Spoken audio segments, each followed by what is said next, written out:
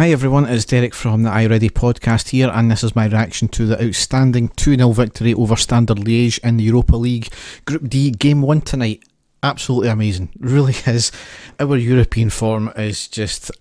I'm lost for words, and I'm kind of burying the lead here with obviously Roof's goal at right at the death, but what a performance from the team once again. We were solid, we rode our luck on occasion, but we restricted what Standard Liege done. They were a dangerous team, they were quite happy in possession, they were quite quick, their crossing was great. But other than a couple of occasions, we mopped everything up, and the stats say that they never had a shot on target, which is quite incredible, to be honest. The game itself, we made 3 changes from the Celtic game, and it's a strange thing because normally when we've made changes before, you're thinking, is that really the right decision? But you seem to be absolutely comfortable with the players coming in, the players dropping out, and obviously the strong bench we had as well. But in the first half, it was really an interesting first half with both teams having periods of possession. Was pretty even. Liege maybe had the better chances, and they even hit the bar twice, once right at the death as well, the first half. We got the penalty, and it came from the period when we were in decent play. 17th minute, there was a corner to us. The ball was whipped in from the right by Tavernier. Goldson gets his head to it, bounces off the ground and up off the defender's arm, which is clearly outstretched, and modern handball rules say it's a penalty. So up steps Tavernier into the bottom left hand corner. Keeper got a slight hand to it on the way in, but there was too much power with it there, and he keeps up his scoring record, which is now, it's just, it mind boggles you, his scoring record now.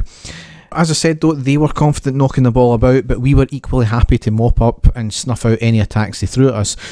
We did dick about on occasion at the back, which has been a change from the way we've played this year. We've normally just, cleared our lines straight away, but we seem to be very comfortable in that respect, and we played out from the back, we taken the touches, and there was no mistakes, which is always a good thing. Other than the goal though, our best chance of the first half fell to Morelos in the 31st minute. After some good play, he was fed the ball inside the box. He had some clear space to shoot, but he elected to pass to the left to our player who had 2 players on him. And I don't understand why. We've said before, he's a confidence player, and at this level we cannot afford to have a confidence player who's out of confidence, because Morelos of old would have just shot that. He would have maybe taken a touch to put it on his better foot, and he would have buried it into the back of the net, or at least made the keeper make a save. But for him to elect to pass that as an instinctive striker that he is, and he passed it to a player who had players surrounding them, I don't know what it is with him just now. He had a fairly decent game against Celtic, but then he faded off towards the end. It's really, really odd, and as I said, we can't really afford to have that. And as we've seen, Roof comes off the bench and scores. So the downsides in terms of open play though in the first half is they hit the bar twice, and we rode our luck a wee bit there. Where in the 28th minute they had a cross from the right, there was a header from the attacker who got goal side from about 6 yards out, and it hit the bar back into a play and eventually cleared for the corner. I initially thought that McGregor got his fingertips to it, but replays show that it was just a clear header and he hit the bar. And the second one was right at the death of the first half. They had a quick break up the park, they got the ball down the right, a superb cross into the middle of the box. The attacker got in between the 2 centre backs and got the header in, and it rattled off the bar. It should have been a goal.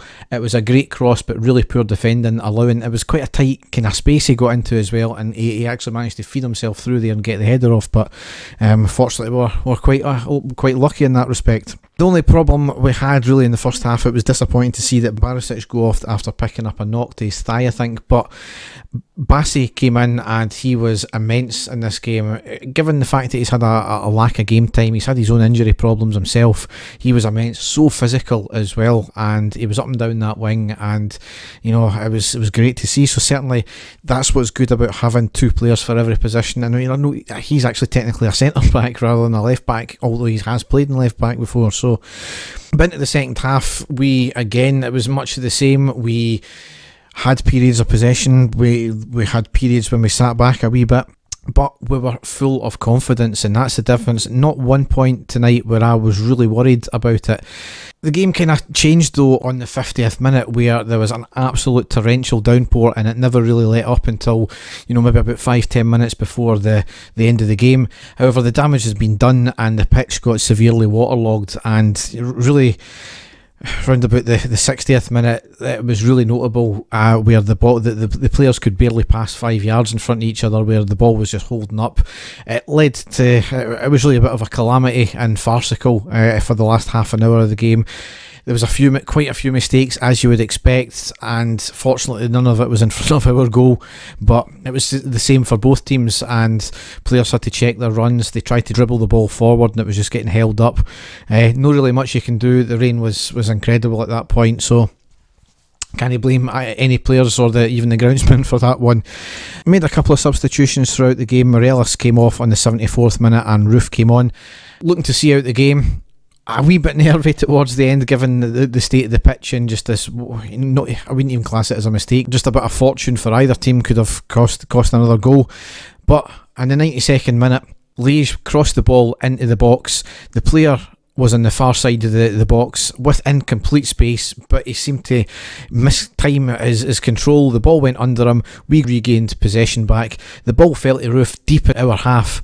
In terms of the actual play to get to that position first, it was outstanding, so physical. He taken on about 3 players, he drove the ball forward, so physical, and then he looked up and from the halfway line he lobbed the keeper into the back of the net. I don't think any of us have seen Rangers score a goal like that before from the halfway line. Just absolutely incredible. It's got the whole of Twitter, the whole of media talking about it, because it was just a touch of genius from that player. And as good as Morelos has been, and I know this is just obviously one goal from Roof, if this is the type of play, both physical and awareness and the execution of it, then Morelos better buck up his ideas very quick, because we've got a striker, if he can stay fit obviously, who can fit right into his place, and he's obviously got the attributes. So, but overall, it was an outstanding performance from the team. It was so assured, and it's what we've come to expect from Europe now. And as I said before the Old Firm game, I'm always worried when we go into games favourites. I'm not sure if we're the favourites in this game at all, but when there's that expectation, we've always historically floundered with this, but not with this team. This is different now, and obviously when the group was made, the talk was we're certainly going to qualify out of it. If not, then we should be top in the league, but we'll need to wait and see. But perfect start, 3 points in the bag already. Benfica had a bit of a scare. I think they won 4-2, but it was 2 each at one point. So Poznan are not going to be walkovers either. But just another excellent European performance. So everybody, maybe bar Morelos, was spot on today. Tavernier, Goldson, Balogun, Kamara again, just outstanding. So can't rest on our laurels, because as I said in the main pod, we've got a quick run of games here. We're playing Livingston at home at 3 o'clock on Sunday, so I expect a few changes for that. There's going to be a lot of heavy legs after a half hour trenching through a flooded pitch today, so we'll just need to wait and see. But as ever, if you want to check out the rest of our podcast, you can go to our website, which is ireadypodcast.wordpress.com, and there you can find what we do there. So thanks for listening, and goodbye.